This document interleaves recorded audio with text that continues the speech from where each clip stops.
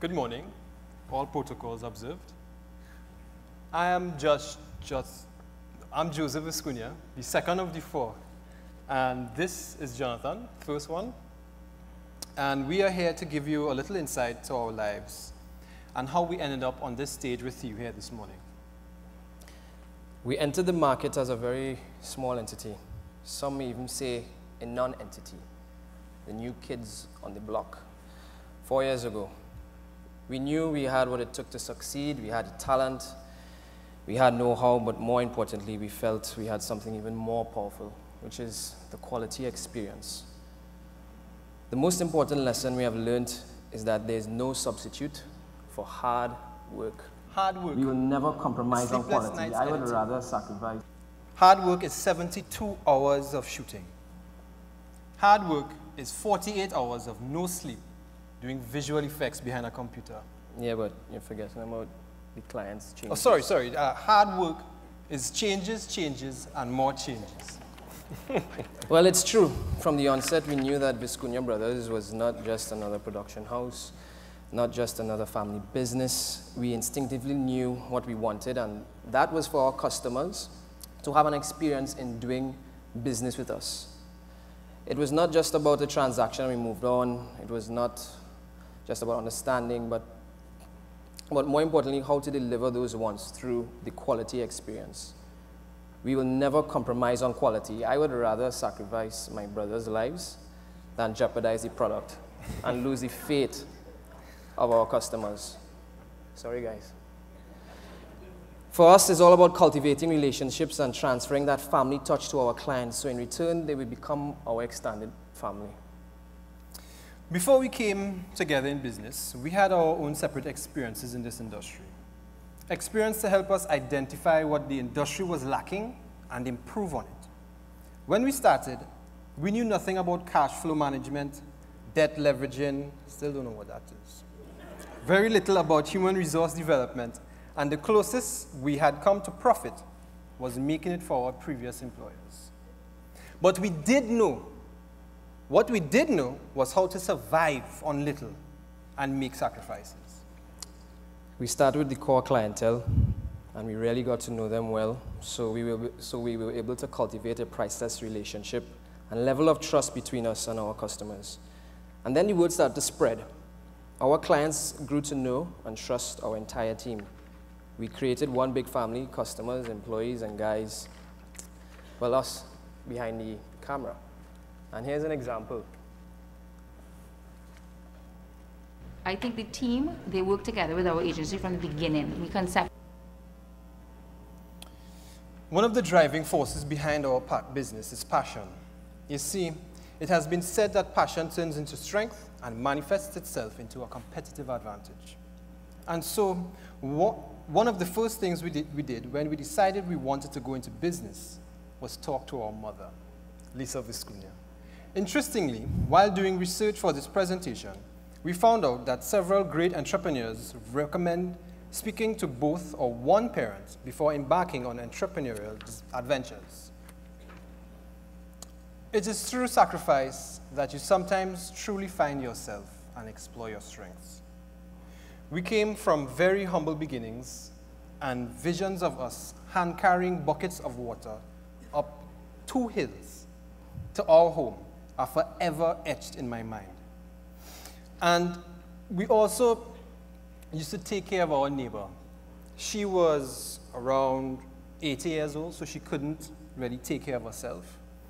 So our mom decided to put us in to help her around the house and so on. So we used to go to the bakery, we used to help clean up her kitchen, we used to help hang out her clothes.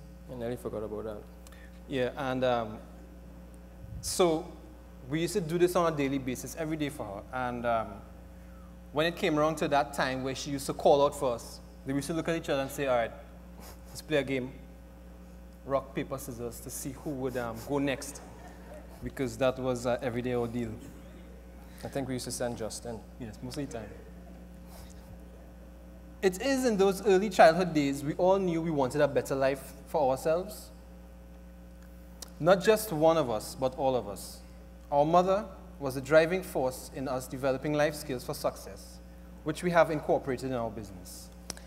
And so began our passion and yearning to create meaning for ourselves and our lives. But passion remains a dream until you act on it. Guy Kawasaki, in his book, The Art of the Start, says many organizations develop vision and mission statements after paying loads and millions and gazillions of money for it. However, he feels that these statements are useless and no one knows what they mean, especially the customers. So some are so long, you can't even remember them.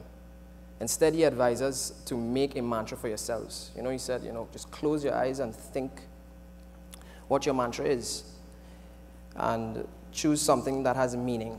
So what is our meaning? Ours is Snap out of it. yeah, just snap out of it. And so we snapped out of it and came to realize our dream by making a choice, choosing a family model. It is said that it is not us that carries the dream, but the dream that really carries us. So true, because of our passion and our dreams, we were able to innovate and repackage a product that the market knew and present it in a way the customer has never experienced it before. This caused customers to look at the product in a different light, and, well, the rest is history. Kawasaki in his book also says, don't do better sameness, but do it 10 times better. Just think differently. We have expanded the role of the production house from merely putting the client's ideas into film. We have become part of the conceptualizing process, whereby we involved ourselves from the very beginning of the marketing strategies of the client. We are part of the brainstorming process to bring across the message to the audience. Another great life lesson passed on to us, our mother, was teamwork and the value of it. Growing up in a family of 6 where only one parent worked, there was no way to make it but to work together. We were taught how each person can contribute in a different way to the same goal, and further, that every single person mattered. Today, Viscuña Brothers Production Company is not only a team of 4 brothers, and our employees and our customers make up the wider team. We work alongside customers so that we can understand their passion and their products, getting to know not only their business but them. We come together to pitch ideas and laugh at each other and produce a product like only we can. We create a niche for ourselves. Our customers have learned to trust us, and we have experienced situations where we were able to prevent from what they thought could have been catastrophic marketing decisions. Our team is not complete without employees who all share our passion. It has been said when hiring, choose infected people, people who share in your passions, like evangelists for your purpose. Every drug, even truth, needs a delivery system. In The Matrix, the movie done in 1999, directed by the Wachowski brothers, it was Morpheus. The character played by Lawrence Fishburne, who is your Morpheus in your organization? If you don't have one, get one. You may need a few. Each organization is a need for different kinds of Morpheus, but all organizations need at least one of them to deliver the red pill when necessary. And so, when we started, we knew how to direct and edit films, but we had never run a business before. So once again, our driving force in life, my mother, put us on a friend to Mrs. Susan Romano Davis, who assisted us with our business plans and was able to steer us in the right direction. She was our first Morpheus. With her assistance, we were able to approach Nedco for our startup capital, and even though it took some time, we got approved. Mrs. Romano Davis then introduced us to Miss Shalini Wahab and her company, YOS Management Services Limited, who guided us financially. Both of these ladies continue to be an integral part of the team today. With their financial expertise supporting our business, we can now approach more established financial institutions for funding and can boast of getting approval for credit in the 6-figure bracket in 2 days. Shilini was our second Morpheus. We couldn't do it alone. But it hasn't been all about clouds and friends. A family business also has its challenges, some we face every single day. The informality that creeps in, especially in our type of business model, needs to be addressed. You need to have clear policies and procedures about profit sharing, roles and responsibilities, and compensation packages, the same as if you were in a non-family type organization. If these issues are not dealt with from the onset, it can lead to misunderstanding, fights, arguing, breakup of the family company. So when we started our family business, we had no manuals, no guidelines. There was an absence of clear policies, procedures, and business norms. We didn't have documented business strategies for operations, growth, and succession. We set very meager salaries and did not consider our real worth in the business. We thought we would just make the sacrifice and simply make it work. As time went on, the different role functions were informal, major responsibilities became saddled on the same team members. Every member of the family pitched in to make the business a success. We had no plans other than just moving ahead step by step. We did not specifically assign jobs, but we figured out how to split everything up, so things were done 24 hours a day, 7 days a week. Our unusual flat structure speeds communication, response, time, and innovation. If a big customer wants a product, we are fast. We develop it quickly, within days if necessary, including package and design. We don't have to go through layers. It is just one step to the CEO. For a family with no practical experience in business, it was a learn-as-you-go type tightrope act. But we learned from others. We hired people to join, to come in and train us on the how-to. While the company was growing, a family structure developed as well. The company's growth required clear defined roles, accountabilities, goals, and structure. Each brother assumed distinct responsibility based on the skills and strength that each demonstrated. And if it were not for our advisors' role confusion, poor control of operations, and a lack of a reporting structure could have easily led to lack or misplaced talent and skills, eventually affected the unified vision for our business. Currently, we are in the process of documenting company value ethics and business philosophy. As in the case with many problems and challenges we all face, recognizing and acknowledging them is the first step to effectively overcoming them.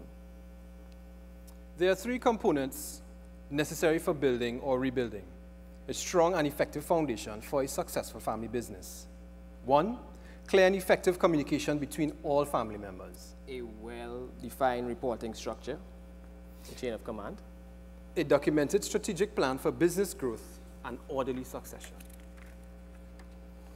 Looking for help and advice outside of the business is really a good practice for many business owners. Trust me.